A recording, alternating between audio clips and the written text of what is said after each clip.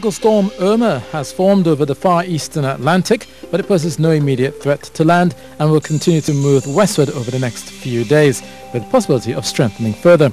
Meanwhile, for the eastern Caribbean, we have been seeing quite a bit of moisture coming across Trinidad and Tobago and the southern Windward Islands, so showers are still likely after dark, with a couple of them turning heavy or thundery, with the possibility of street or flash flooding in some areas, says the Met Service. It's been a mild day, and you can expect a cool night of 24 degrees Celsius.